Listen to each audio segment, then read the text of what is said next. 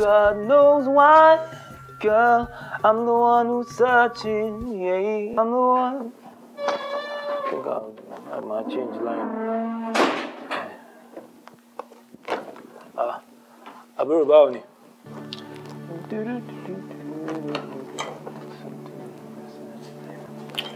Timola, kí ló tún fẹ́ pa mí?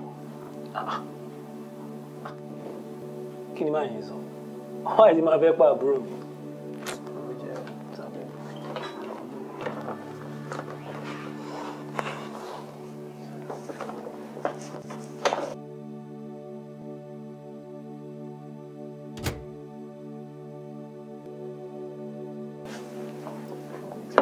Ó dẹ̀ mú ó kàn mú ẹ kó pa mí sáyé. Kí ni tí mo ogun kan tó ń sọ yìí? See, if it's the money that I borrowed from the bank, I've already told you. I'll pay it back. So what's all this mad display? I'm really mad right now.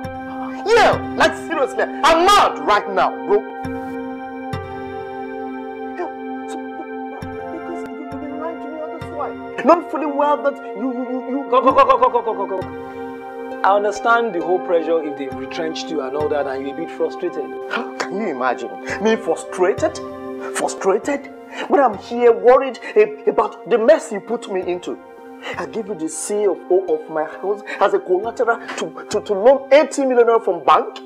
Now my house is at stake. Look, I said I will pay the money, Joe. And how do you intend to pay back the money? From the failed business? The drug business? What? Yes. You're shocked. You want to know how I knew? Fine. I mistakenly took your phone for mine. And your friend called me from New York. He actually felt he was speaking with you. He told me everything. Every single thing about your business, your drug business. Now tell me, the police arrested your partners. How do you intend to pay back the money? Look, Annie, I'm sorry for lying to you. But it was all with the mindset of trying to pay back the 80 million naira. It wasn't intentional. I'm very sorry. Sometimes we do these things to people that we love, not because we want to hurt them, but I mean, it just happens. I'm sorry. Timola, I need you to do me a favor. Yes?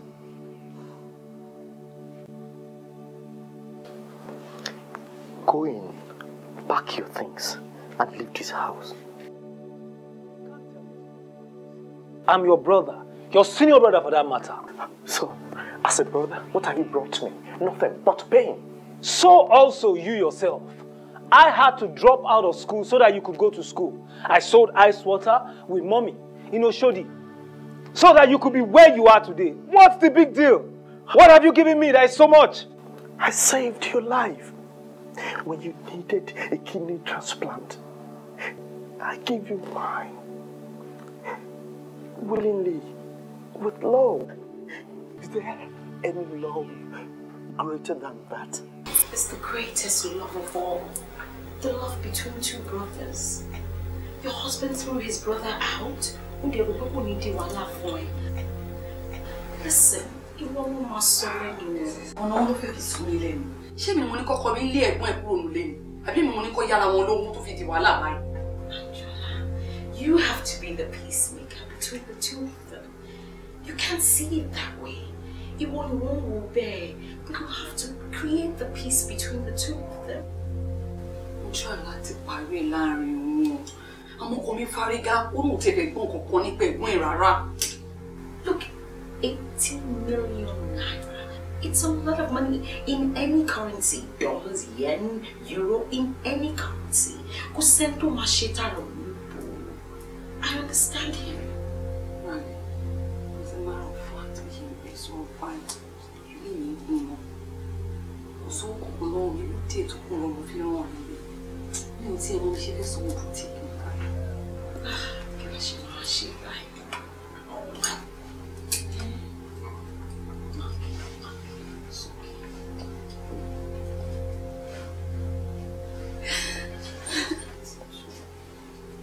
Má worry. mo sọ fún account officer mi kó fi 5 million account ẹ. Oh, thank you, mommy. You are welcome. My dear, mo fẹ́ kó mú owó yẹn. Mo fẹ́ kó fi set boutique ẹ ni o. Yes, ma. Tó bá wá yanjú ẹ̀ tán, owó tó bá kù lò fún anything tó bá fẹ́ lò fún, ṣó ti gbọ́? So kò sí wàhálà but ó ń ṣe mí. Kí ni? Ó ń ṣe mí. Ó mọ̀ pé power house, ó mọ̀ pé mo love ẹ̀ gan, mo like ẹ̀ gan. Tí n bá mú lè dé báyìí, ìjọ̀gbọ̀n ni. Mo wá dé báyìí so gbé yọkan lé mi lọ́wọ́. Ṣé yọkan ló yẹ kó fún mi? Ẹ má bínú. Ẹ mọ̀ pé kò sówó lọ́wọ́ mi. Kò sówó lọ́wọ́ ẹ̀. Okay, 5 million tí mo fẹ́ transfer sí account ẹ̀ ńkọ́. Ká tó pèsè ju kan kí n tó kó ń bẹ̀ gan láti lè wọlé sórí fóònù ẹ̀. Okay, ma. So we need power. Ẹ má worry, màá bá yín gbé cartons. How many cartons? 9. No, I need 6. Okay. Even if I have 10, man, go. Okay, that's my baby. But baby me. Ma. Ṣó mọ̀ pé inú mi ò dùn ṣá. Inú mi ò dùn. Ṣó rí téèyàn méjì bá bọ́ síta, tán bá rẹ́rìn bọ́ síta, àwọn bára wọn sọ tọ̀rọ̀ ni o. But tán bá bára wọn sọ tọ̀rọ̀ láti inú ilé, wọ́n máa kanjú bọ́ síta ni. O ò dẹ̀ níyà mi lẹ́yìn mi. Àbò níyà mi. Anjola. Jọ téèyàn bá jókòó sílé ọkọ. Kí ni wọ́n máa sọ pé èèyàn jókòó tì? Wọ́n á léèyàn jókòó tì ọmọ. Jọ kí ni wọ́n jókòó tì o? Kò sọ́mọ. O ò lóyún. Kò sí kankan. O jókòó tì fẹ́ àbí? Ọlọ́mọ ayé kí fẹ́ pa ẹ́. Ṣé láyé ta kó dúró tó bá ń gbọ́ gbégbégbé? Má jẹ́ kán gbé sẹ́yìn kùlé ẹ̀ o. Wọ́n dẹ̀ mọ̀ pé òwò tí èmi ń rí. Wọ́n ní tọ́mọdé bá ń régi nígbó, àgbà ló máa mọ ibi tó máa wó sí.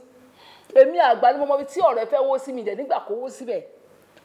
Ṣé bó ṣe wà nílé ètò kan wà lásán? Láìsí nǹkan kan, o ò gbọ́mọ dání, o ò lóyún sínú. Ilé tó tún jókòó sí rèé. Ojoojúmọ́ ẹkún ìbànújẹ́ ni. Kí ló dé tó fura rárá? Iye olórí burúkú bàbá ọkọ Ẹdẹ́mọ́lá àbí kí náà ti mọ̀ tó ń dìpọ́t láti Amẹ́ríkà. Ṣé o rò pé oríire nìyẹn tó ń dìpọ́t láti Amẹ́ríkà? Ó wá dé, ó kórí burúkú tiẹ̀, ó kó bá ọkọ ẹ̀, àbí? Ṣé kò ṣe lè náà sọ pé wọ́n fẹ́ gbà láìpẹ́ lọ́wọ́ yín? Wo, my dear, jẹ́ ká bára sòótọ́ ọ̀rọ̀. Sórí lẹ́yìn owó tí mo fún ẹ yìí, tí ò bá kú òun bíbí báyìí, kò lọ wá ọkọ alálùbáríkà mi ìfẹ́. O lè gbá ẹni tì lọ́wọ́ mi mọ́. O gbọ́ nǹkan tí mo sọ fún ẹ. Tó o bá ronú pé tí nǹkan báyìí bá ń ṣẹlẹ̀ ní ìdílé kan, kí ló bá wọn fà á? Ogun náà ń perú eléyìí o. Òótọ́ lọ̀rọ̀ tí mọ́mì ń bẹ̀ sọ o. Ṣebí ìyá ọkọ ẹ àti first ọkọ wọn ìyẹn Daddy Demola náà jìjọ travel ńjọ́ tí wọ́n jọ ní accident tí Daddy Demola fi dolóògbé àbí bẹ́ẹ̀ kọ́. Ìyá ọkọ ẹ yìí náà ó tún fẹ́ ọkọ kejì. This same ìyá ọkọ ẹ, yes, náà jìjọ wà nínú mọ́tò pẹ̀lú Daddy ẹni ọjọ́ àti ọjọ́ mà tó jọjọ ọkọ kejì wọn. Wọ́n tún wá jìjọ ní accident. Bẹ́ẹ̀ ni anybody ò kú nínú everybody tó wà nínú mọ́tò yẹn ló kú o. Ìyá ọkọ ẹ nìkan ni ò kú. This same ìyá ọkọ ẹ tún wá mú ọmọ ẹ̀ jáde kúrò nílé. Wọ́n tún wá ní accident. Ìyá ọkọ ẹ nìkan ni ò farapa. Every other person tó wà nínú mọ́tò farapa. So what are you telling me? My dear, you better watch it. Ọ̀rọ̀ yìí ó gba èrò. I'm telling you, my dear, ọ̀rọ̀ yẹn tó kéèyàn fura sí ìyá ọkọ ẹ. Honestly, tó bá jẹ́ mi ní nǹkan tí màá ṣe ni mò ń sọ fún ẹ yìí. Oh, my dear, ó pè ẹ́ kó listen sí nǹkan tí mò ń tiẹ̀ ń sọ. Because no, now, ìwọ náà wò now. Àjẹké lánàá, ọmọkúlé ni. Ṣé wá ń pè ìyá ọkọ mi ní àjẹ́ ni? Èmi ò pè wọ́n bẹ́ẹ̀ o.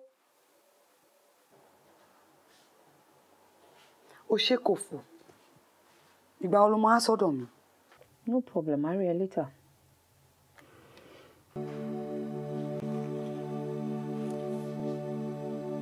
Kí ló ṣẹlẹ̀?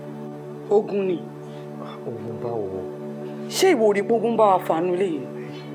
Baby, please don't start, okay? I'm so tired. All I want to do tonight is to go in there, make love to you, and sleep. I'm also tired. I'm tired of being strong. I'm tired of pretending to be happy while I'm not. As a matter of fact, I'm tired of this marriage and I'm leaving. What did you just say? You heard me. I'm not too sure of what I heard. We both know that things ain't right between us since they died. So stop pretending.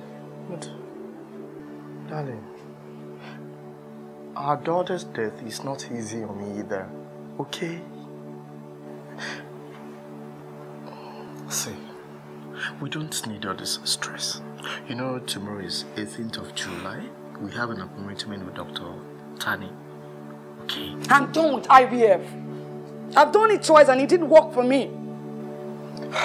But IVF is the best treatment for certain kinds of fertility problems. However, it can be demanding and doesn't always result in pregnancy.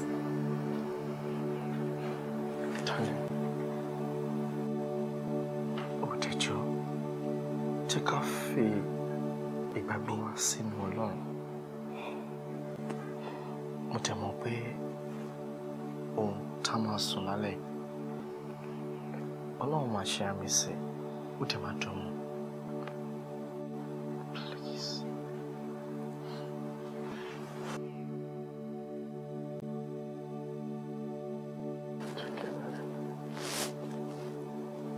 It's okay.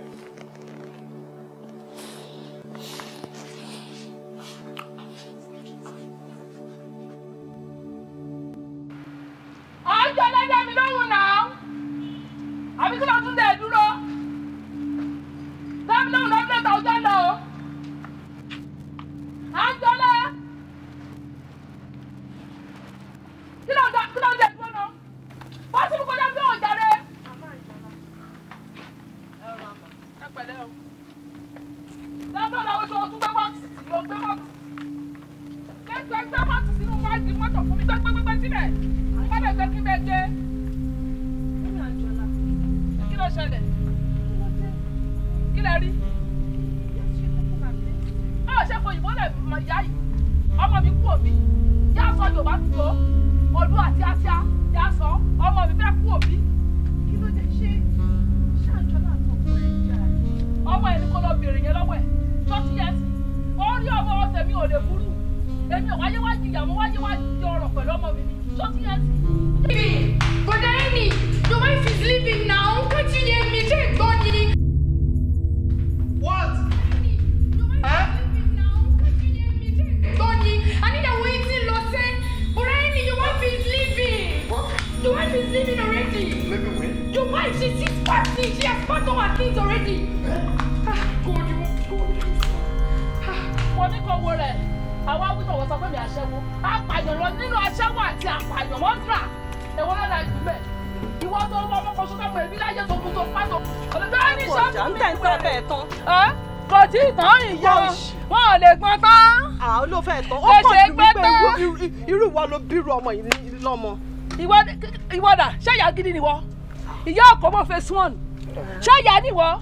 Òbí mọ kan ṣe kò yé, kò pa, kò fẹ́ẹ̀lì, kò kó kíláàsì. Olórí burúkú wa sọ pé mo ju ẹ lọ fọ̀rọ̀ lẹ̀. It's okay, Mom. Mo ju ẹ lọ. It's okay, Mom. Just calm down. You talk to your mother-in-law. It's okay. She just called me a murderer. It's fine. Just calm down. It's not. And this thing accused me of killing my own grandchild. Chimba, I'm dead by you. Elma. I'm sure one will know that year money. Ma'am. Sure that year money. Mo bẹ̀ yín torí Ọlọ́run ẹjọ́. Ẹ má jẹ́ kí àwọn mi lọ ẹjọ́ torí Ọlọ́run ẹjọ́ mo. Sure one will sala dárí ẹ lọ sọ fún mi. Mo bí ẹ. Ìyá mọ́dúrà tó bí ẹ. Ìyá apààyàn. Òun ní kọ́mọ mi jókòó tí àbí. Ṣọ́fẹ̀ náà fẹ́ ọmọ nílé ẹ̀. Ọ̀fẹ́ náà mú ọmọ nílé ẹ̀. Wèrè lọ wèrè sàn. Ẹ fi dọ́bọ̀lẹ̀ fẹ́ pa wá jẹ́ náà ni. Talk to àṣebáàlú pẹ́lẹ́ gidi láti fẹ́ mọ́ ọmọ láṣẹ. Ìdọ̀bálẹ̀ lọ rí ọ̀tọ̀ òyìnbó mi ò gbé òyìn mu mọ́. Ẹ ti kọ́kọ́ fọ òyìnbó kọ́ mi búrẹ́dì jẹ kò jẹ́ mi mọ́ Yorùbá ni mí. Dojú ọ̀tọ̀kọ̀tọ̀kọ̀ wọ́n kọ́ gbá orí mi bẹ́mi náà ò kàwé o. Ìwé ọ̀tọ̀ ọgbọ́n orí mà ló jẹ́ bàbá. Look into my eyes and tell me you don't love me anymore. I'm sorry. I just have to leave. It's not me. It's not me. Kókó náà fún jẹ mọ́. Lọ́ọ̀fù àtọ̀yìnbó tẹ fi bá yí ẹ̀jẹ̀ nìyẹn. You can't leave me. You can't. I just have to. Wá sí mi máa jọ. Ó já wèrè. Wá. Ẹjọ́ mọ́ mi torí Ọlọ́run ní ṣòro. Sọ́ni tí bọ́ọ̀lù ẹ̀ wò. Sọ́ni pọ́ọ̀lù ṣọ́ọ̀bù. Olórí burúkú. Wọ́n ló máa tọ̀ fún mi. Mọ́mí. Wọ́n. Ẹjọ́ torí Ọlọ́run ẹ wò má. Mọ́mí ẹjọ́. Ẹni ọjọ́. Darling. Joe, we made love yesterday, darling. Darling, please. Solution. Darling, just one more time. Let them be. No, I can't. Darling, ẹjọ́, torí Ọlọ́run, mọ́mí ẹjọ́, torí Ọlọ́run. Máa wà nǹkan ṣe sí. Máa ṣe bẹ́ẹ̀ ẹjọ́ tó mọ́mí. Máa wà ṣe nǹkan sí ẹjọ́ torí mọ́mí ẹ wò. Jọ máa gbé lọ ẹjọ́, mọ́mí ẹ wò ẹjọ́. Mọ́mí, ẹ má ṣe bẹ́ẹ̀ fún mọ́mí. No.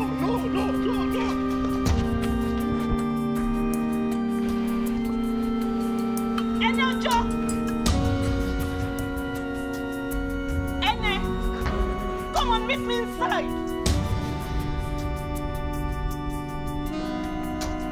Are you not dead?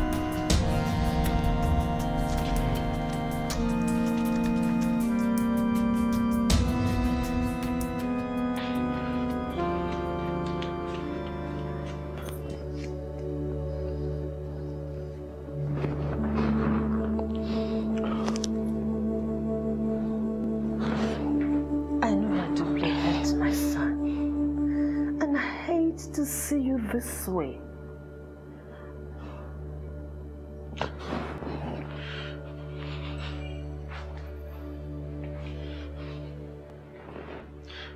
And then I feel like I'm in the middle of the ocean, sinking. And my son, don't talk like that. God says, rejoice evermore. Pray without ceasing. In everything, give thanks, for this is the will of God in Christ Jesus concerning you. Give thanks? Yeah. For putting me under a cloud of depression and pain.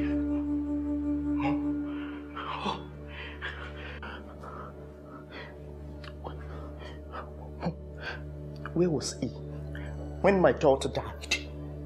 He was there watching. He did nothing. I lost my job. He was there watching. He did nothing. And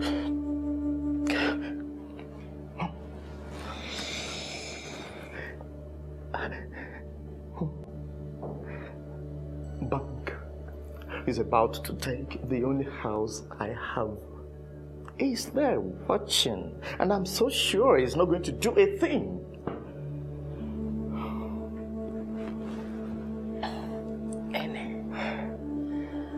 God is not watching. He sees your pains, and he's going to take everything away and give you joy. Son, just hold steadfast to your faith and believe in him. Joy? By taking every meaningful thing away from my life? Is that what you mean by joy? Oh, joy. Joy. No, I don't agree with you, Mom. You want to know why? Why? Because I go to church every Sunday. I pay my offerings every Sunday. Yet, he killed my only daughter!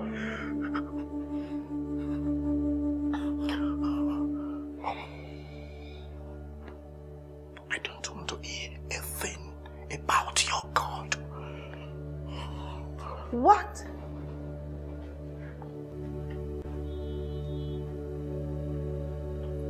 May God forgive you.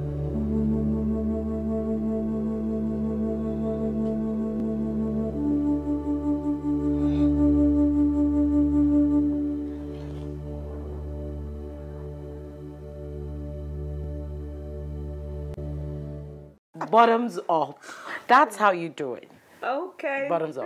Okay, so let's go.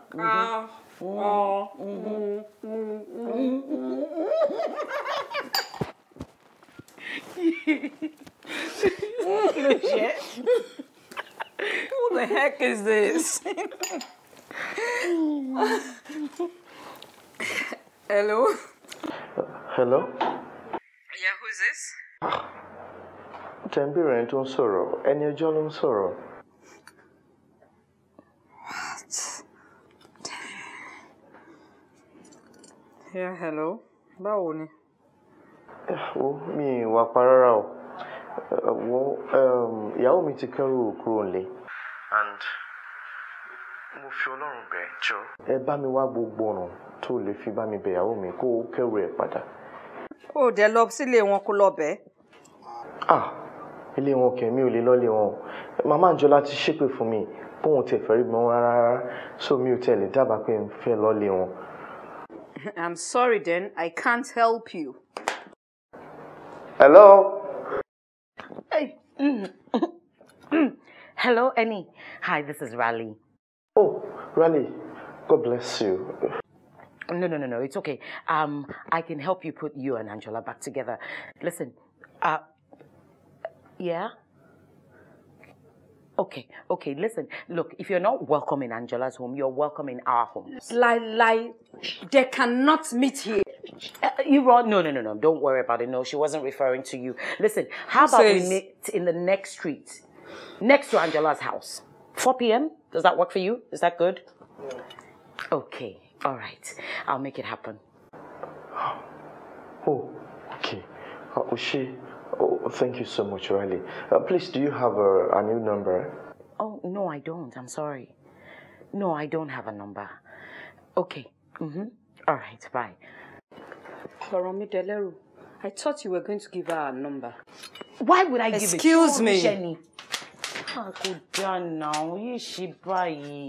Let's work together in putting them together. And what the heck is your business? You're being mean. Oh, look, he's not being mean. Party is over. The party is over. Why is the party over? The party don't have to be over. Come on now. Over. Now.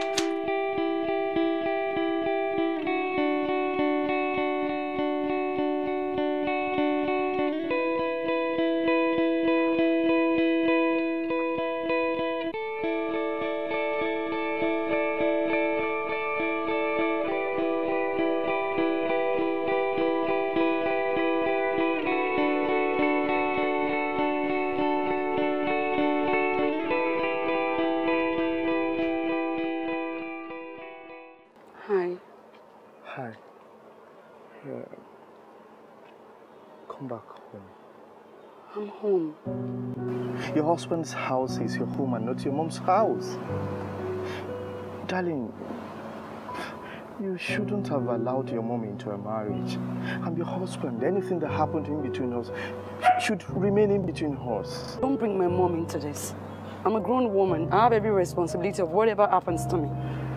Are we here to talk about my mom or us? Àtìgbà tó ti fi mí sílẹ̀, inú ìṣòro, inú ìbànújẹ́ ayérayé ló fi mí sí. Lóòótọ́ mo mọ ipò tó wà. Àmọ́ ipò tèmi náà wà ò tẹ́ mi lọ́rùn. Inú mi ò dùn, torí ẹ̀ ni mo ṣe kúrò. Gbogbo nǹkan tó ṣẹlẹ̀ kò ń ṣẹjọ́ mi. Angela, gbogbo ìgbà ni mo máa ń kábàámọ̀ pé ọmọ mi ò sí láyìíká mi. Kò sí ìgbà tí mo rántí tí mi kì í bọ́ sí kọ̀rọ̀ sun ẹkún kíkorò. Ìwọ náà ló bu òróró ìtura sọ́kàn mi. Angela, you are the only thing that makes me happy. Please, I beg you, don't take away that from me, please. I can't do this anymore. I can't. I'm sorry. I just have to leave. I'm sorry.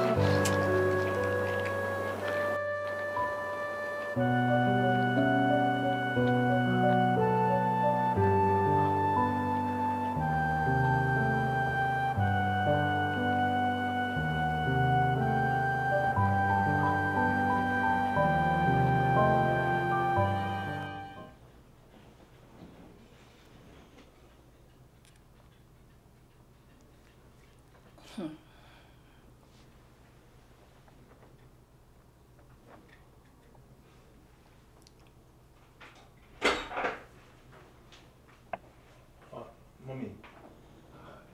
let's go out there, shop. Mo lọ ṣọ́ọ̀bù tí bàbá lákú ẹ gbà fún mi. Ẹ̀ka Bọ́lájí. Kí ni mo sọ fún ẹ nípa ọmọ Kàfílà yìí? Mom, kò ṣe nǹkan. Ṣé mi ò sọ pé kó má mú ọmọ Kàfílà yìí wá sínú ilé yìí mọ́? Kí ló dé tí ò kí ń gbọ́rọ̀ náà? Mo bí ẹ. Kí ni ìṣòro ẹ gan mo fẹ́ mọ̀, Bọ́lájí?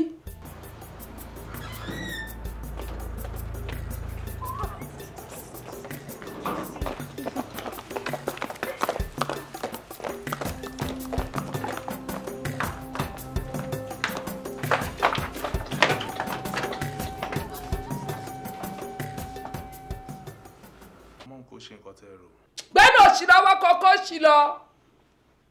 Ṣé ọkọ ìbàyẹn ni mo wà? Tọ́mọ mi ń yàwó sí ẹ, àbí? Tó ń ṣe yó yá. Tó rẹ́ẹ̀dì fíkín. Nígbèlè ìbá mú bọ́ọ̀dì tiẹ̀ tó fi mú tiẹ̀ mọ́lẹ̀ ẹrù ò bẹ́ rárá. Ṣé òórí bọ́ọ̀dì eléyìí sí tiẹ̀ ni? Eléyìí fi bọ́ọ̀dì mọ́lu ẹ̀, ó fi ń ba ti ọ̀kẹ́rẹ́ tí ó fi ń bàjẹ́ inú ẹ̀ ń dùn. Information. Sorry, by the time tó bá rò kó bóyá o bá lóyún wèrè kan, ipò máa gbóyún wèrè kan wá sínú ilé mi báyìí. Màá surprise ẹ pé wàá bímọ àlè sílé yín wàá tọdán wò. Get out! Get out! Orebe kù mọ̀. Ó fúyẹ́ ńlẹ̀ bí abo.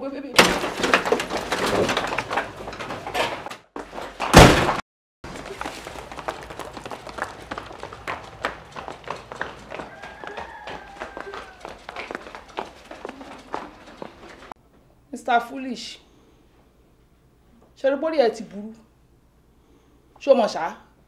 Fine boy looking stupid. Fine boy ẹni ẹ̀rọ òun ló ń gun ẹ̀wọ̀n àbí? Ọkọ̀ mọ́mọ́ lọ́mọ òun rẹ̀ fínkín òun yà ó sè àbí? Gbogbo ayé tí bàbá lápú ò jẹ́ ńgbà tó wà láyé wọ́n bẹ̀rẹ̀ sí ní jẹ́. Mo bí ẹ́. Mom, kò ṣe nǹkan tẹ̀rọ ṣe rí ẹ̀yin lè understand kí ni ẹ̀. Ọmọ ẹ̀ mú kàn fẹ́ jẹ ni for the main time kò ṣe long thinking máa kàn jẹ máa lè sílẹ̀. Ó ti ya wèrè. Mistake tí gbogbo olórí burúkú sẹ́ẹ̀tì àwọn ọkùnrin ẹgbẹ́ yín máa ń ṣe nìyẹn. Ẹ nítorí pé kẹkàn enjoy ara yín kẹgbádùn ara yín á wá di problem sí yín lọ́rùn. Ṣé wò mọ̀ pé àwọn ọmọ tálíkà tí wọ́n ń wò yẹn ilé ọlá ló máa ń ranjú sí láti gbà? Ìwọ ò mọ̀. So ọmọ kó lówó ń ṣọ̀rọ̀ olówó olòṣì ń ṣọ̀rọ̀ olòṣì ni. Mo sọ fún ẹ àwọn ọmọ sẹ́nítọ̀ àwọn ọmọ àbáṣẹ́dọ̀ àwọn ọmọ èèyàn ńláńlá wà ń bẹ̀. Gold popping sínú ilé wọn ká fi ọlá kún ọlá. Ká fi ire kún ire ká fògo kún ògo olọ́mọ mọ̀tálíkà ni wọn yóò ní provision tí yẹ gan tà bó ṣe wáyé kò wọ 200,000 so now ẹ wá gbọ́ mọ̀tálíkà ní àwọn olóbi àwa kó sì bá ràn mí ṣé ọ̀pọ̀ òṣì máa ràn ni before kó tó finish me I will finish you kódà ní pé kíní ìsàlẹ̀ ẹ̀ ń deceive ẹ̀ àbí èmi mo build ẹ mo dẹ̀ mọ́ mo ṣe máa tẹ̀ mọ́lẹ̀ naughty guy. I'm sorry ma. Sorry for yourself. Wọ́n ní téèyàn bá ń jẹun fi ń rún mú. Idiot. Get out! Máa jẹun bí ẹni tó ti gbọ́jọ́ kú. Gbogbo oúnjẹ lé ló ti jẹ tán.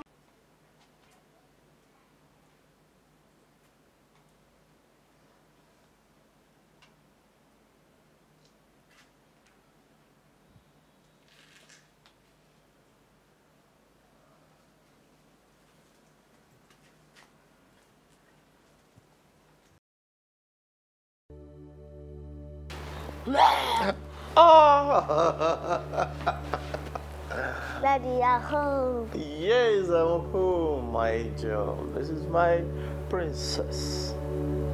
You're surprised that I'm home? Yes. Why?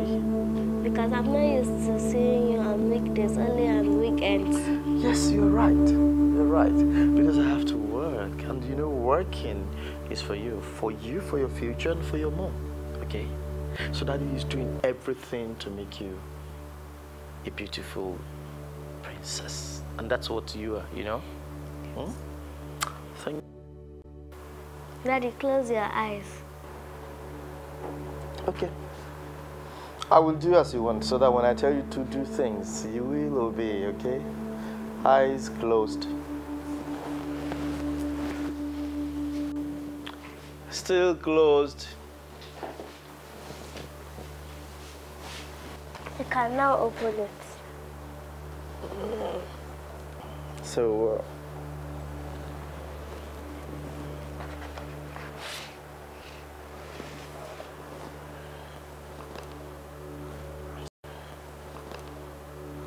speechless. Thank you, my daughter. Ah, thank you. Happy Father's Day, you are the best dad in the world. Thank you so much, darling. You're the best daughter in the world. Thank you. I love you so much. Thank you. That's my daughter.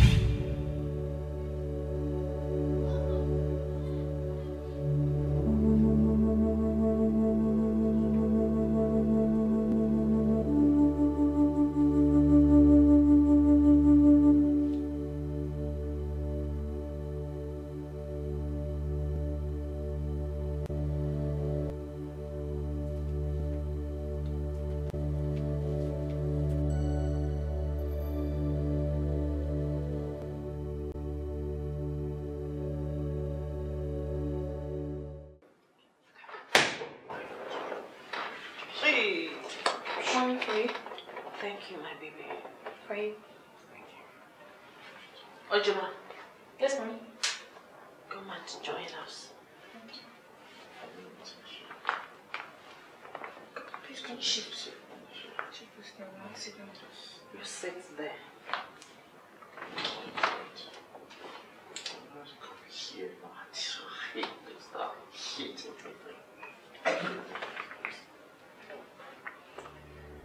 Those that trust in the Lord are like Mount Zion that cannot be moved, but abides forever. Mommy! Let me finish. Let me finish.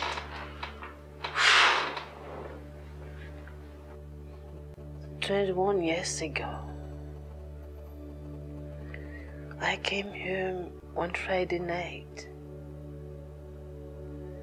I saw my husband making love to another woman on a matrimonial bed.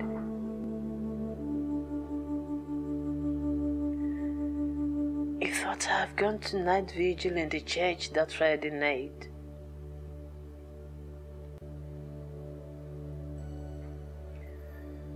I was shocked and speechless. I couldn't move myself. I just sat on the floor, crying helplessly.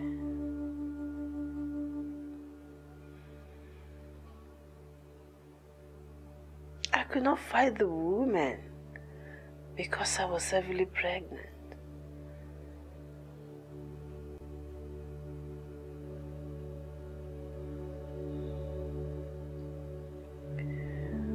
The woman ran away.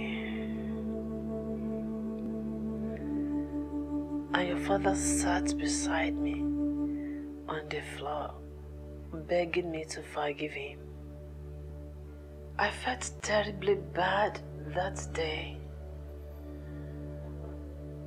But I love him. I love him so much that I couldn't punish him for what wrong he had made.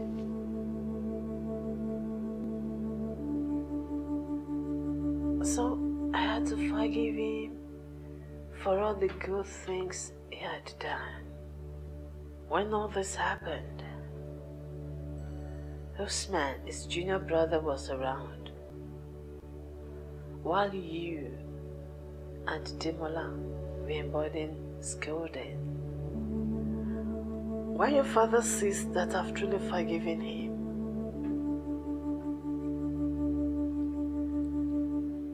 we decided to give a toast. And so he takes me out one Saturday morning.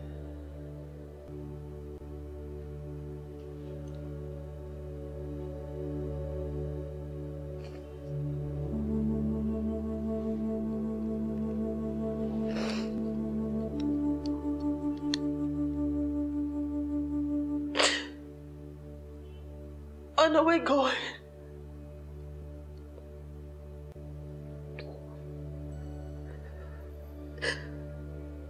We had a fatal accident that claimed his life.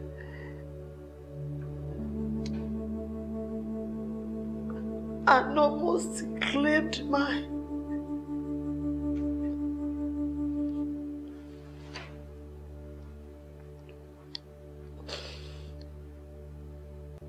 I was rushed to the hospital.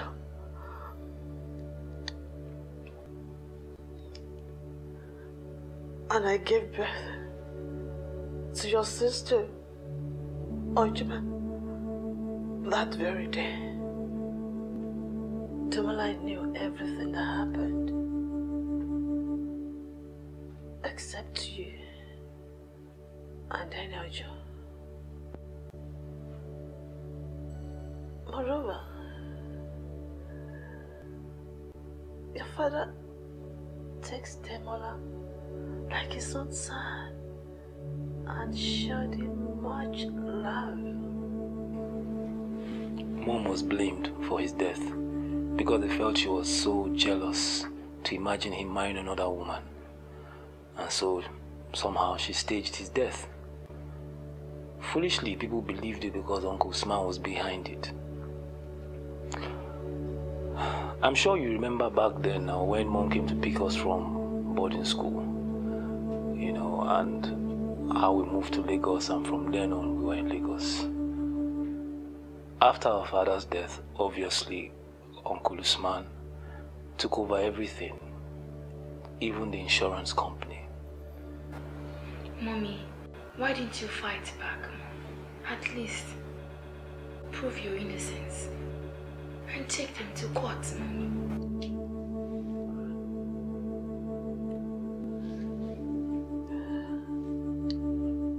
God has already fought our battles.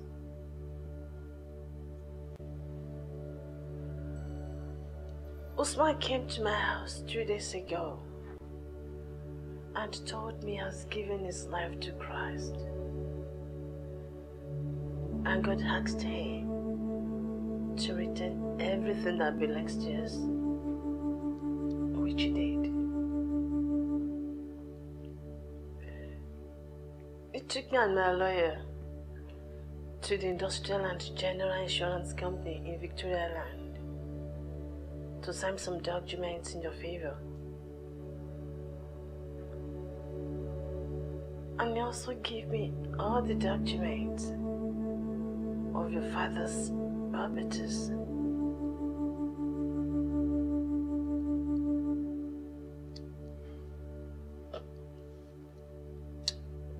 Anjola,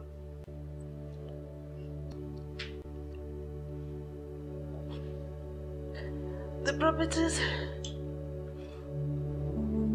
have your name written on it. Anjola of Manibe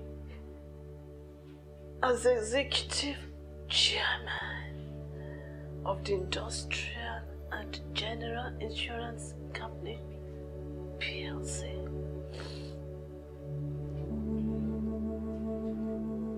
As the mountain surrounds Jerusalem,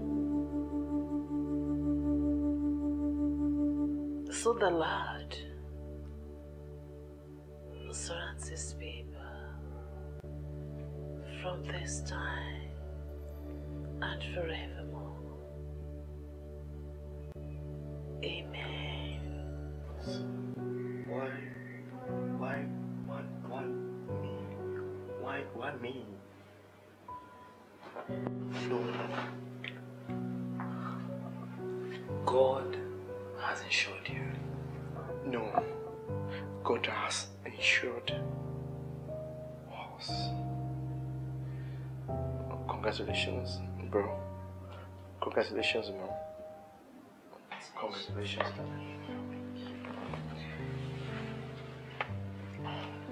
When I'm weak, you'll be strong.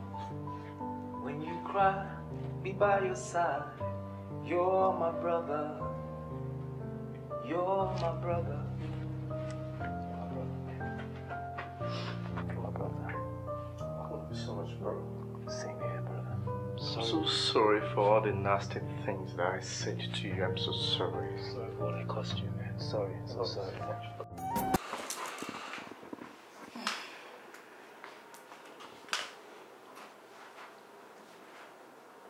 Anjola,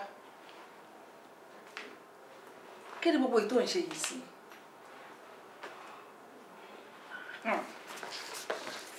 Hey. Anjola. Kí ló dé? Everything goes to me. Okay, ọkọ mi. I'm sorry. Just take it easy. Ó yẹ sọ kankan fún ẹ. Sórí àwọ̀ ẹ̀dá la máa sọ pé kíní yìí báwo mo ṣe fẹ́ ṣe. Bá ṣe máa ṣe ó ti yọ́ lọ́rùn. Ìwọ wò nígbà tọ́rọ̀ Tọ́lámídé ṣẹlẹ̀. Mo rò pé òpin ayé ti dé. Láì mọ̀ pé ayé yìí tún continue lọ ni. Tó ní kálukú bá dé bus stop ẹ ó máa dúró ni. So my baby, ṣé wá jẹ́ pé nípa ti wèrè boyfriend ẹ̀yin ni kékeré nìyẹn. You're a pretty lady. Ọmọ tó ṣan ní ẹ ò dẹ̀ dúró déédéé. Èmi jẹ́ pé láti ilẹ̀ gbogbo yẹn máa sọ pé tó ti wà kékeré máa sọ pé èmi lójó. Mo pé gbà tó Ọlọ́run bá máa ṣọkọ tiẹ̀ fún ẹ ibùjókòó aláyọ̀ lọ́lọ́run máa ṣe fún ẹ. Àmín. Ibùjókòó tó jẹ́ pé tó bá jókòó tó bá fẹ̀yìntì báyìí tó bá máa wá sílé pé wá kí èmi yẹ ẹ̀gan máa máa wọ pé ìwọ Ọlọ́run ṣé èmi ló ṣe oríire tó báyìí fún tọ́lọ́run dẹ̀ yìí máa ṣe ọkọ mi. Please torí Ọlọ́run and I have a surprise for you. Surprise o. O fẹ́ mọ surprise. Èso. So o fẹ́ mọ. I know. Okay. Mo ti bẹ̀rẹ̀ ticket London. Ẹ wo mọ́mì. Mi lọ UK o. Anjola, ó dà kí ló fẹ́ ṣe. Ẹ wo èmi gan ti ń rò ó.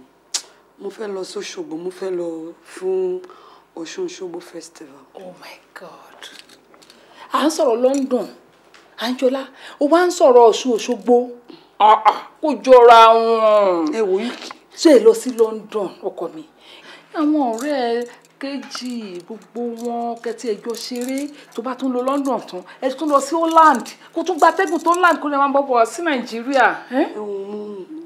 Last time tí mo lọ ibẹ̀ wà boring ní mo live UK tí bá wà níbẹ̀ mo máa wà lónìí jù.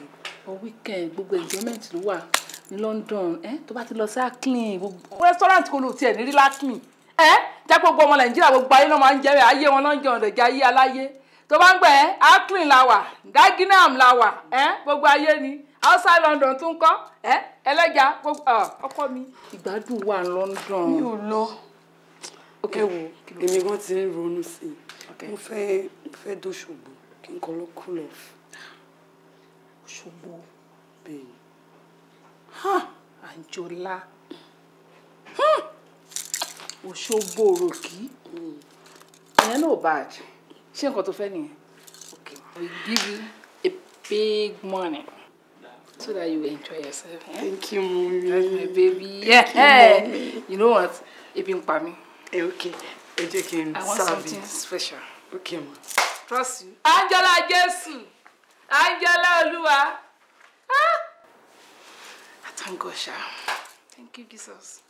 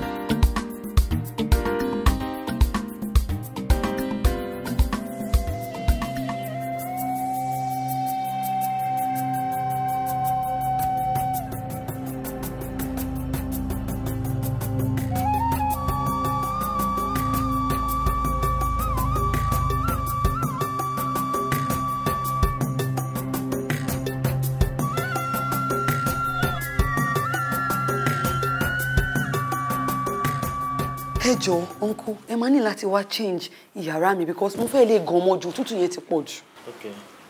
Room 1. Room B4. B4. Yeah. Okay. Màá rán àwọn steward lọ́wọ́ tí wọ́n máa regulate. Okay. Ẹ ṣé gan ní ìjọ ẹ má yẹn kó pẹ́. You're welcome. Yeah. Good evening, Angel. Yeah, hello. Good evening. Orúkọ tèmi ni Gbolahan Angelic. Okay, my name is Anjola Martins. Anjola, tó bá jẹ́ pé mo bá mọ̀ pé hòtẹ́ẹ̀lì yìí ló sùn ni, mi ní jẹ́ kó sùn mọ́ jù. Má wọ yọ̀rọ̀ òṣìtì. Kò ń ṣe tìjà. Màá gbé àpótí wá sẹ́nu ọ̀nà yìí. Màá jókòó síbẹ̀. Màá dẹ̀ máa sunkún sí ẹ lọ́rùn wípé àfi tó bá gbà fún mi dandan. Àwọn máa sunkún pé egbére sí ẹ lọ́rùn. Ló tẹ́ ọ mi. Okay, ìwọ ló lòtẹ́ẹ̀lì yìí. Èmi lọ́lọ́run jogún hòtẹ́ẹ̀lì yìí fún. Mo ní kan lÉkòó, mo ní kan bí. Delightsome Hotel. To me, it's an hotel. To you, it's home. In fact, mo kàn wá cool off l'Óṣogbo ni. Mo wá fún Ọ̀ṣun Òṣogbo festival. Really? Yeah. Tó bá jẹ́ pé festival yẹn ni, I'll take you around the town. Àwa tún lọ sáàfin ọba lọ́la láti lọ ṣọdún Ìbọ̀adé. Ìyẹn ní ààfin ọba wa Láàárọ̀ Oyètù. Mi ò ní mind rárá láti tẹ̀lé yín náà. Kò take me round.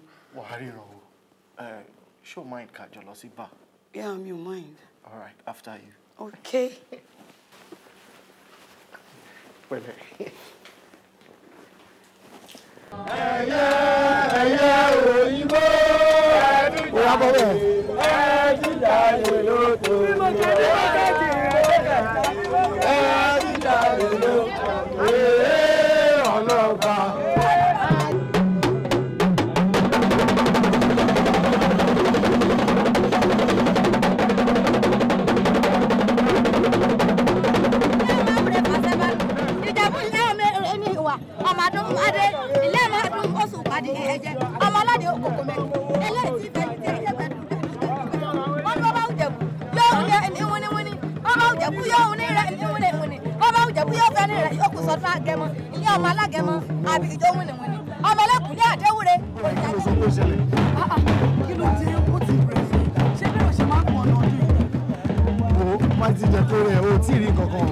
Àwọn tó sì rí ẹ̀wọ̀n ba èrò ni bàbá wọnú lé tó tó.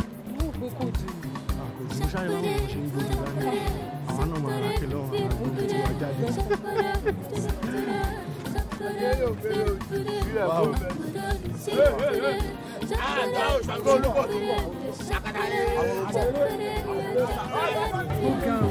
Ọ̀nà ọ̀bọ ní bíbá. Ọ̀nà ìdí omi Ọ̀ṣun gángan là ń lọ yìí. Ọ̀nà odò gángan. Èrè tí mò ń rí ìyá òun ló àwọn artist wo ló ṣe. Artist òyìnbó ni. Òyìnbó. There's this white woman to one sometimes years back. Ó wá bá wọn ṣe ọdún yìí. So ìgbà tó wá ṣe ọdún yìí, ṣùgbọ́n ó wá freak ẹ̀ but then iyemẹja máa ń jáde nínú omi. Iyemẹja? Yeah, for real. Láti orí ẹ̀ títí débi ikùn ẹ̀ èèyàn. Láti ikùn ẹ̀ títí dé sálẹ̀ ẹja. Èmi rò bí tán lásán lọ́kùn máa ń sọ pé kò exist. No, she just come out. So tó bá ti jáde bẹ́ẹ̀ yẹn, gbogbo ẹ̀ bá ti rí tán ti pariwo, tán ti ń kọrin, tán ti ń ṣe nǹkan tán ń ṣe o get. Wọ́n wá lọ mú, wọ́n wá lọ snap ẹ̀. Wọ́n ṣe mú tán snap ẹ̀ báyìí.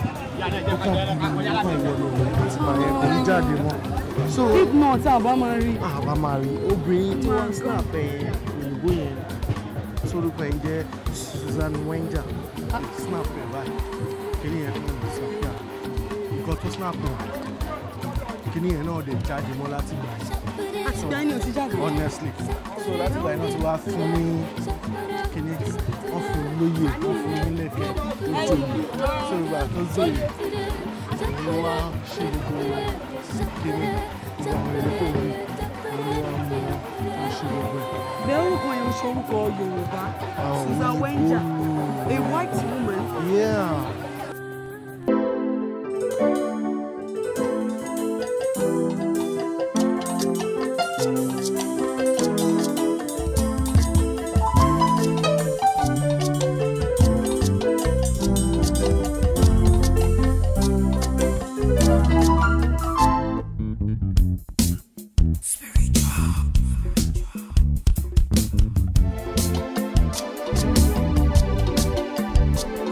mi ò fẹ́lẹ́gùn ojàre.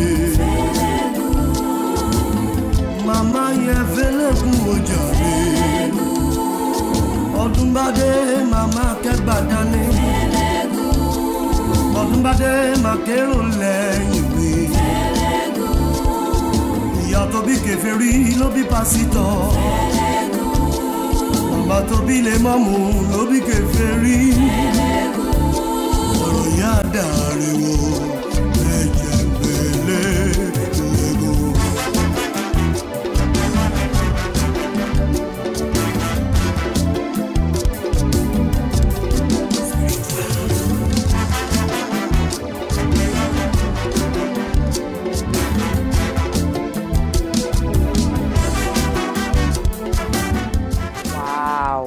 That's one of the most amazing stories I've ever heard.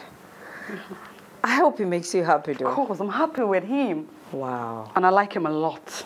Wow. Yeah. That's so sweet. You know, he had exuberance about him that I like. I admired him during the few minutes that we talked. I was drawn to his effervescent personality. Yeah, you know. Maybe because he tends to be on the quiet side and very romantic. I'm very happy for you. Thanks, darling. I'm really happy because you're happy, you know. And I hope you're going to take me to this place that you found your happiness. Anytime to bat here, yeah. I would really love to go during this Osun Osogbo festival. Yeah, in fact, my love could see a walk over social Shogbo. Governor Adegbeshola she too Shogbo. Yeah, my boyfriend too was at the rally. That's one of the reasons they voted him again, you know. And he said people trooped out, you know, at Agbalagba, Omode, you know, everybody really supported. Yeah, we need good leaders like that in this country. Yeah, we really need leaders like that. Don't forget. Yeah, let me have it. I'm in love. Oh, my friend is in love. I'm in love. In love. I'm in love.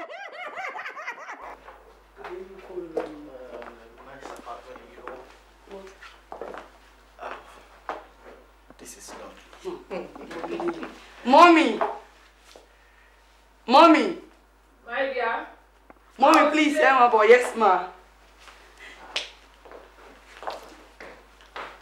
Anjola, Oluwa. Mommy. Olaleju mi.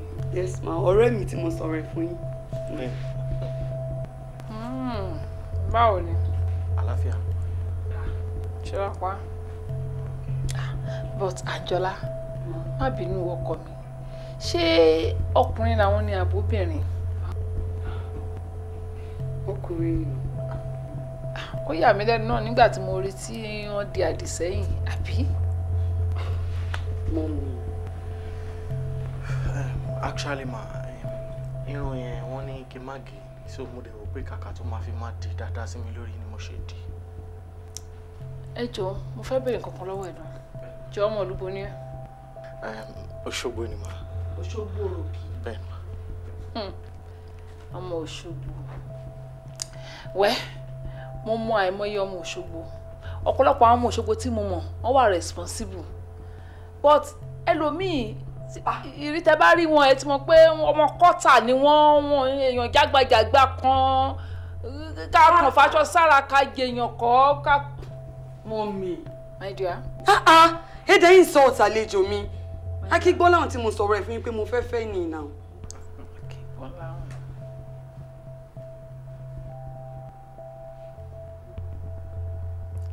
Kí ló ṣe lójú? No, bí a ṣe ń bọ̀ nsìn kankan kó sí ojú ẹgbẹ́ òsì ni ma. My dear, ṣé kí n sọ tọ́ fún ẹ? O tí rọ̀kọ̀. Bẹ́ẹ̀ mo sọ fún ẹ. Mr. Man, jáde. Mo ní kó jáde nínú ilé mi. Ìfẹ́ fàwọ̀rajà fọ́mọ mi. Mommy, come please, wait. Mommy, kí ló dé now? Kí ló dé tẹ̀ ń bínú tó tó? Mommy! Mommy! Mommy!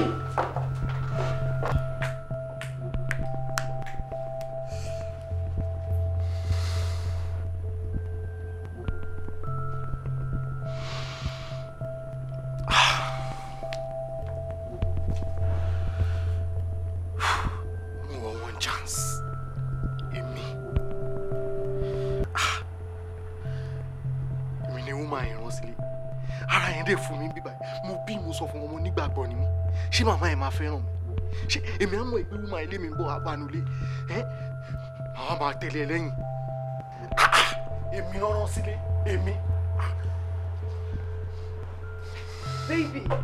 baby jọ̀ọ́ má bínú mọ́mú sí mi ò dẹ̀ kí n ṣe báyìí o honestly bí mi ìmọ̀ kan tó ń ṣe wọ́n ṣò.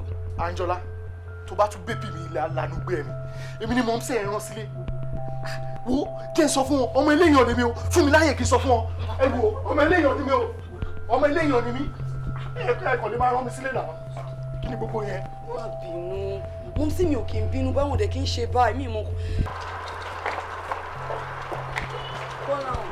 Gbolahan. Ní kò má bàa mi sọ yìí tí. Gbolahan má bínú náà, mo ní má bínú. Kì má bínú. Má bínú náà. So ó dáa bọ́n ṣe rán mi sílé yẹn ló sọ fún mi. Ó dáa bẹ́ẹ̀ yẹn. My sister. ABJ. Sorry. Ṣé ọ̀pá? Ọ̀pá àdó. Ọ̀pọ̀. Bọ́lá ṣe tó sọ. Wọ́n jẹ́. Wọ́n jẹ́. Gbọ́rọ̀ yín gan-an. Àbọ̀njẹ́ bọ̀. I'm so eager to meet you. Gbọ́rọ̀ yín gan-an. Ṣé wàá pa? Àlàáfíà. Ọ̀gá mo ló ti wá ń bọ̀. Àwọn kan ṣeré jáde pẹ̀lú àwọn ọ̀rẹ́ mi nìyẹn. Really? Ṣo enjoy ààrẹ ṣá? Ó enjoy fàájì yẹn jàre kò sí ọ̀kan bẹ̀. Ọlọ́run. Ó dáa tó bá jẹ́ bẹ́ẹ̀ ṣe wọ́n ti jayé lókàlì.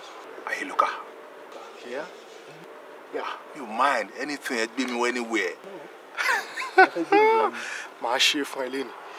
Ó ga ọ́ ẹ̀dẹ̀ wá sọ mí sókun fún ẹ̀ ní mú mi dání nù. Ẹ lọ àgbẹ̀ a máa rẹ́yìn tẹ́ wá ní. Ìṣòro Bọ́njẹ́. A máa rí. Bébì wa lọ sí ẹ̀yìn wọ́n lọ bá mọ́ mi. Gbogbo àtò.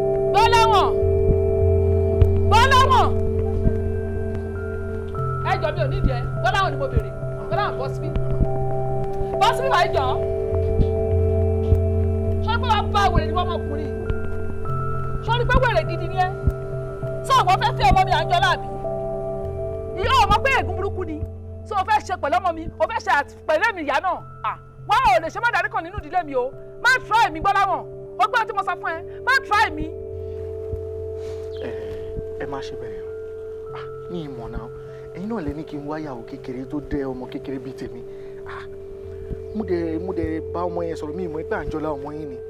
tí n bá sọ pé kó lọ wá ọmọ kékeré tó máa fẹ́ ìyẹn mi gbé kí mo sọ pé kó lọ fẹ́ ọmọ mi mo bí ẹṣẹ́ mo ní kó lọ fẹ́ ọmọ mi ni tí ọmọ mi ló yẹ kó fẹ́ wá mo fún ẹ ní just 5 minutes kó pe Anjola kó jẹ́ kó mọ̀ yìí pé ẹ lè fẹ́ra yín kò ṣeé ṣe láíláí bẹ́ẹ̀ ni mo sọ fún ẹ má dé try mi. Ó dà máa pè. ọmọ aṣẹ́ àbọ̀ lè ṣe é. Máa ṣe iṣẹ́ mọ̀ pé àwọn staff wà rà wọ́n á dẹ̀ máa gbọ́ gbogbo. Kò ní dẹ fún àwọn staff ẹ̀ kí ló kàn pẹ̀lú staff ẹ máa gbọ́dọ̀ ilé burúkú tí wọ́n lè ń sọ fún mi ṣá. wọ́n má bá mi sọ̀rọ̀ sí o mi ò ráyè òṣì má try mi o ohun tí mo sọ fún ẹ ni pé bí Anjola jẹ́ kó mọ̀ wípé ẹ lè fẹ́ra yín kò jù yẹn lọ. Don't touch me. Don't touch me jọ. Kí ni ìwé? Ẹbí ọbẹ̀ jókè o. Ẹ bá mi jókè jọ. Ẹ máa jókè lọ́wọ́ yìí. Mo fẹ́ pọ̀. Ó dà mo fẹ́ pọ̀. Gbolahan. Mo fẹ́ pọ̀. Kí ni gbogbo sọ pé ta ló wà ṣá? O ti ya wèrè. Mi ya wèrè. Ẹ tiẹ̀ ìwọlé náà. Mo kàn bá mi.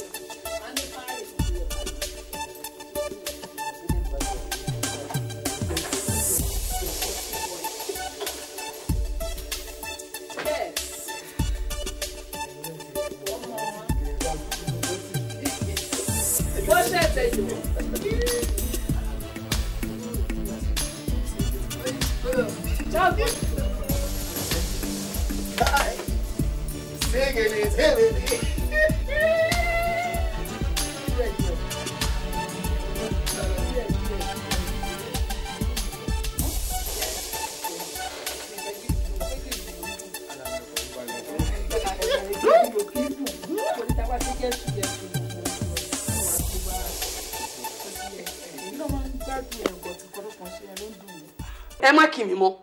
Mo mọ̀ ní pé títorí Gbọ́láhàn lẹ ṣe ń kì mí. Ẹ má kì mí.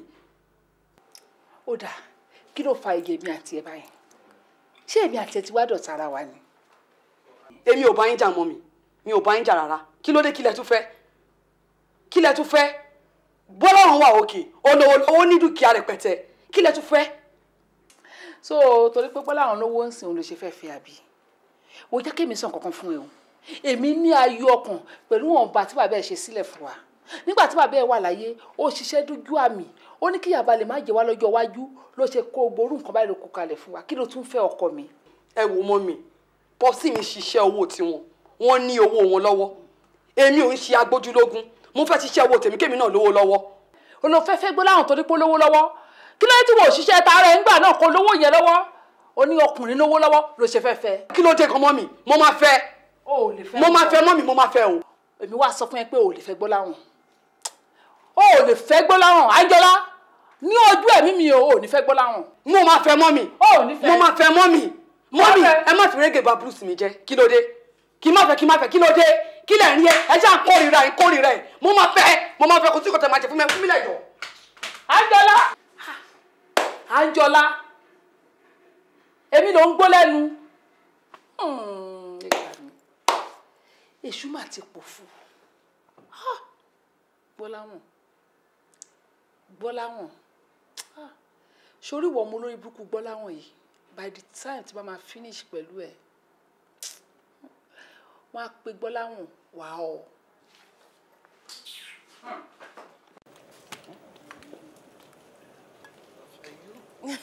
Thank you. Yeah. So I've got artists like Doneo and Lamar from London. Really? Yeah. And I've got The Bench and Two-Face from Nigeria. There I make my money. Of course you can. Yeah, thank you so much. I really appreciate that. Don't mention it. What do you think we can do for you, like entertainment? I hope the business will surely go through. It will, hopefully it will. Okay. You'll be all right, you'll be fine. I really appreciate that. You don't have to mention it. Thank you. You're welcome. So, what do you want from us now? Like your own entertainment? Well, hiya. Oh, darling. Who's she? Hey! Speak with the back of my hand, my face is busy. Gbolahan, tani idiot tí wà tí ẹ jọ ń sọ̀rọ̀. Excuse me? Did she just call me an idiot? Yeah, she did. Why are you tripping? Eh? Èmi tripping? Gbolahan ṣó ń gbọ́. Yeah, no.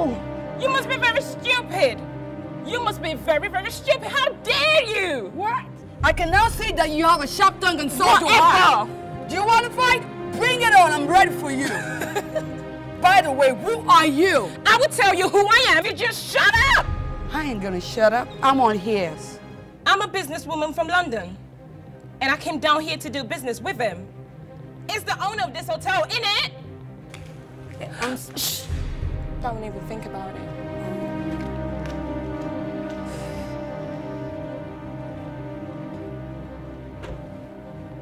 Hey, few, Misha.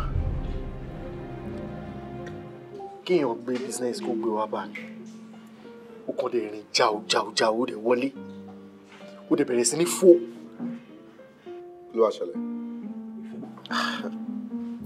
Ó jẹ́ kó understand me now. Kí ni mo fẹ́ ṣe? Mo dọ̀dẹ̀ ní ṣá. Mo dọ̀dẹ̀ pátápátá mo domi mo ń wò pé sọ́wọ́n yóò ti bàṣẹ jẹ́ fún mi báyìí. Ìfẹ́ máa lágbára o. Ọkùnrin so kí ló rò bóyá mo lè ṣe? Gbọ́láhàn, èmi ní ìmọ̀ràn tí mi fẹ́ fún ẹ ń tèmi o. Sisi, àwọn ọkùnrin là ń sọ̀rọ̀. Kò yẹ, hush. Jọ̀ọ́, kí wá lèmi? Obìnrin wo wá mi jàre ẹ̀ṣọ́ ọmọkọ tẹ́lẹ̀ máa sọ fún ẹ mo fẹ́ bẹ̀rẹ̀ question kan náà kó lè sọ̀rọ̀ fún mi. Ṣo nífẹ̀ẹ́ Anjola? Lùzọ̀ ṣó fẹ́ gbọ́ tuntun mo nífẹ̀ẹ́.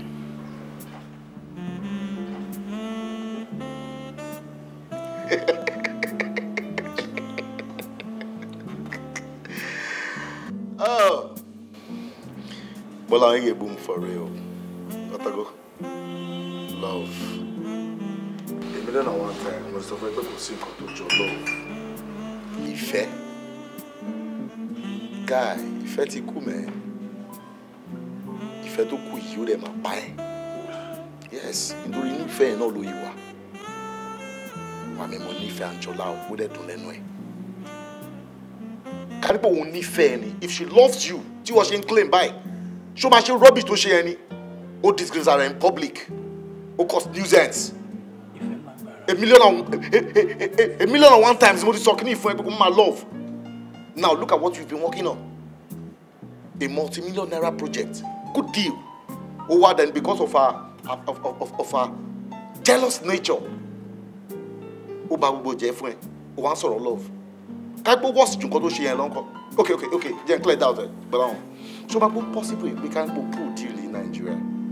That same lady tó fẹ́ find deal. She want go possible go find deal in America.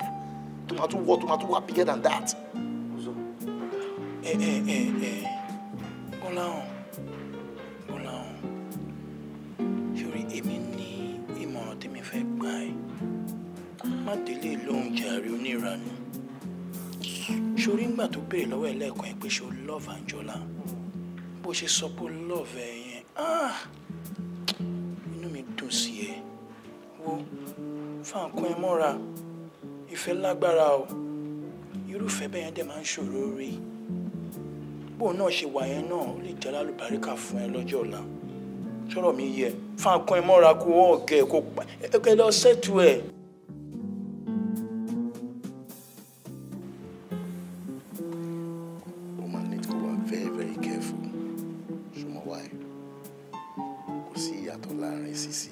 Àti Anjola obìnrin lọ́wọ́ méjì gbogbo nǹkan tó ń sọ fún ẹ̀sìn mo ń sọ àsọ̀bìnrin ni o èmi lọkùnrin tí mo máa ń bí tí ẹ nǹkan tẹ́mi bá bẹ́ẹ̀ ta ni kò bá mi ta pàdé mi ni mo lè ṣí fún ẹ. Ẹ ti fẹ́ dà mí.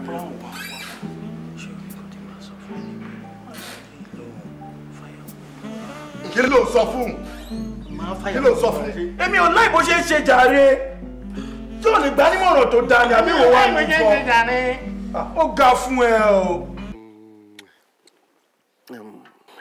Do you know Dodo Kiri?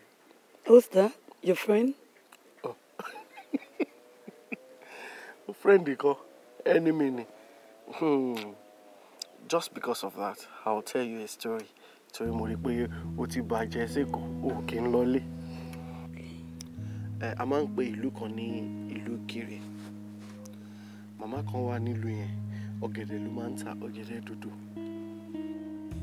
Ó wá rẹ̀ ìyá yìí fúngbà díẹ̀. Ìgbà tó máa fi gbádùn, gbogbo àwọn ọ̀gẹ̀dẹ̀ tó ti rà sílẹ̀, wọ́n ti bàjẹ́, wọ́n ti ń rọ̀. Ó wá wò pé ṣé òun fẹ́ sun owó náà ni? Owó tó fi ra ọ̀gẹ̀dẹ̀ tó dè mọ́lẹ̀ kò tí ì rí ta débi tó máa rówó. Ó wá gbé ọ̀gẹ̀dẹ̀ dúdú yẹn, ó dà sílẹ̀. Ogun ó lọ ó rò ó ìgbà tó rò tán ó fi ata sí àti àwọn síìdì ata yẹn sínú ẹ̀. Ó wá mú epo ó gbé kaná ó tọ̀wọ̀ ó rí pé ó dùn ó wá dà sínú epo ó dín ìgbà tó dín tán ó bù nú ẹ̀ ó gbé fáwọn ọmọ jẹ ìgbà tó ń jẹ tán wọ́n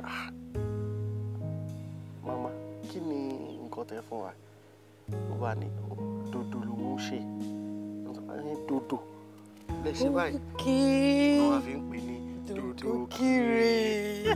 My God! This is just Dodo Kiri. Let me taste it. All right. Take it there. Yeah.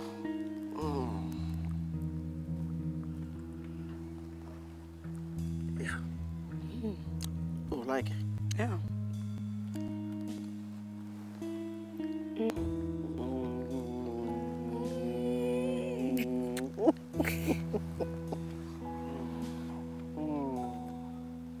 Ṣùláìkẹ́ torí ẹ̀nà ṣe máa ń kọrin pé dòdò rẹ o dòdò kiri tí n bá ti ní dòdò rẹ wọ́n máa ní dòdò kiri dòdò rẹ o dòdò kiri dòdò rẹ o dòdò kiri ẹ̀wọ̀n ní dòdò rẹ o dòdò kiri. Okay. I love you. Love you too.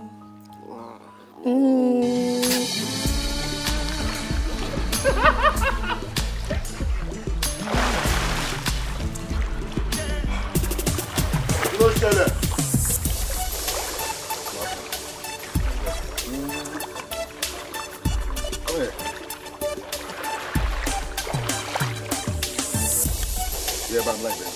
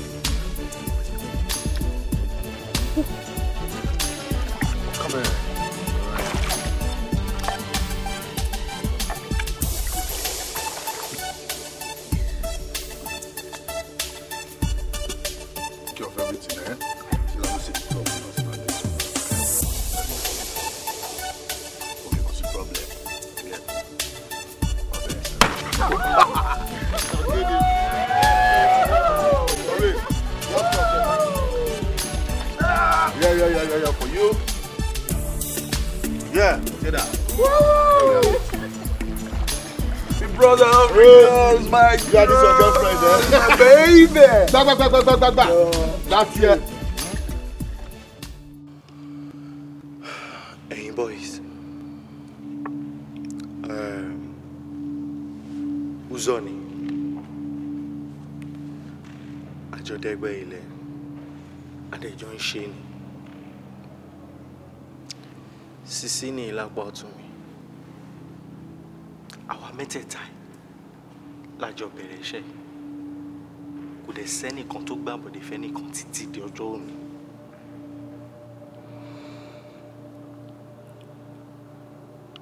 Torí náà, màá fẹ́ kẹ́ mọ nǹkan tẹ́ ń ṣe. Hey guys, àwọn boys ni wọ́n á sọ orúkọ ara wọn fún yín. Orúkọ mi ni Bọ́lájí. Orúkọ mi Lolú Àgbénga.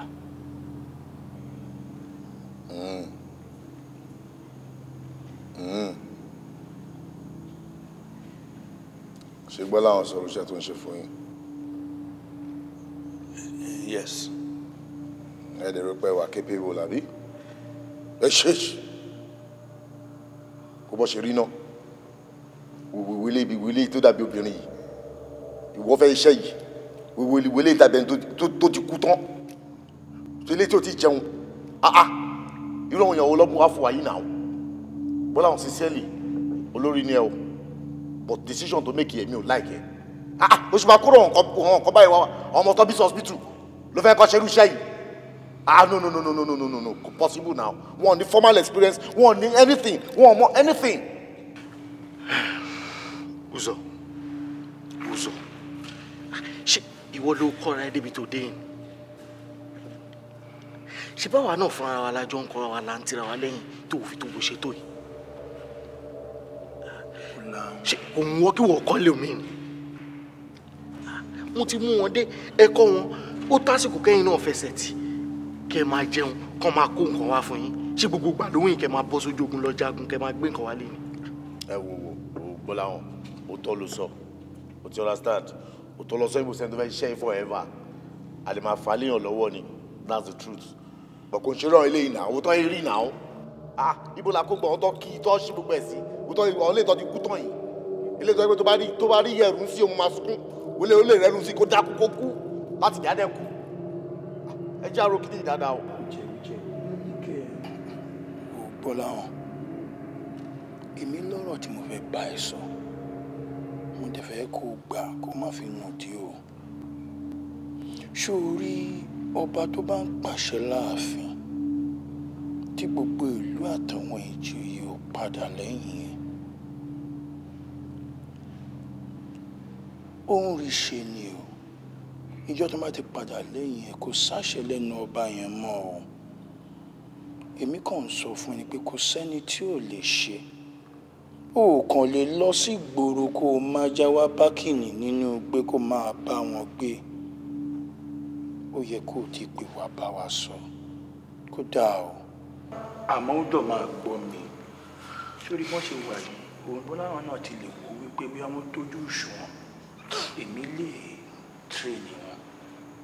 Mo dá májẹ̀mú yẹn pé tí n bá tírèènì wọn, tán bá tó kún wa náà, a tún rọ̀ wá lọ́rùn náà ní nǹkan tí mo rò tí Gbọ́láhàn ò ṣe wá ọ̀nà tó kàn gbé gbà ni o. Tó rọ̀ mí yé yín. Ṣé òun náà gan? Ṣé tí n bá gbébọn lẹ́yìn lọ́wọ́ ṣe mọ̀ bó ṣe máa lò? Bàbá, èkó náà bí mi sí. Dákẹ́ ẹnu ẹ jàre, bóyá bọ́gà ló pè é.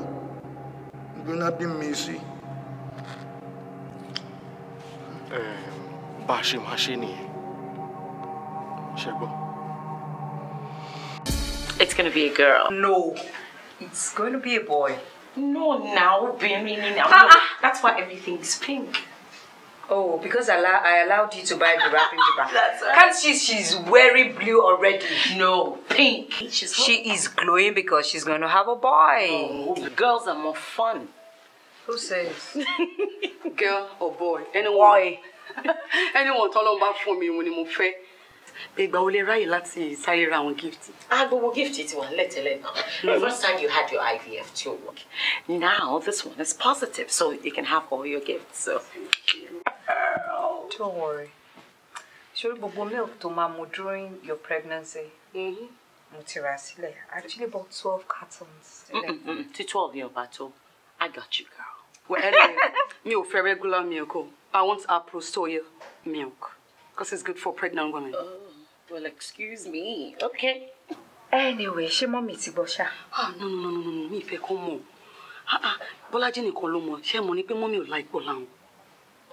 Yeah. It's okay, but let's go and paint the town. Red. No, yes. Pink.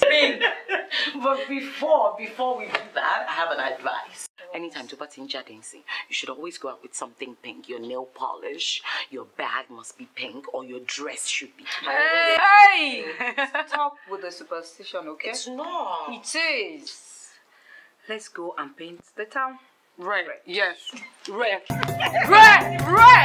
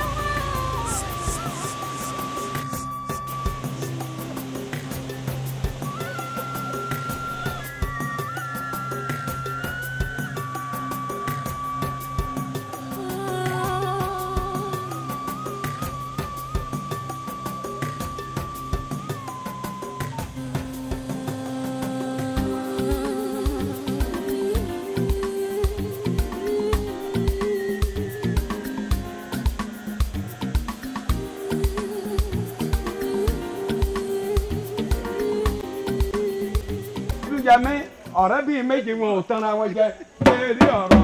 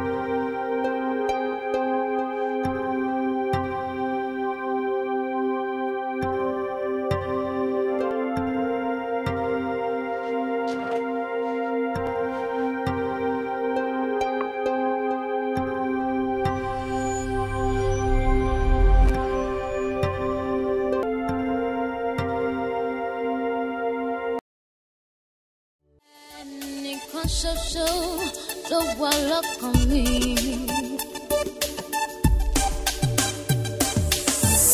Ìfẹ́ wa àyànmọ́ mà ní àtìyàn látọ̀run wá. Òjò bá rọ̀ pọ̀rọ̀ bá rọ̀ àwa lọ títí láì ní. Má ṣe gbọ́ etí kẹta ó bá dé kó tí kú sí wọn. Òjò bá rọ̀ pọ̀rọ̀ bá rọ̀ àwa lọ títí láì ní. Stay with me 'cause you're all I need. Can you stay with me? This love, it's glad to see. Shabba, ìwọ nìkan ṣoṣo ló wà lọ́kàn mi. Ìfẹ́ rẹ nìkan ṣoṣo ló wà lọ́kàn mi. Ìfẹ́ rẹ nìkan ṣoṣo ló wà lọ́kàn mi.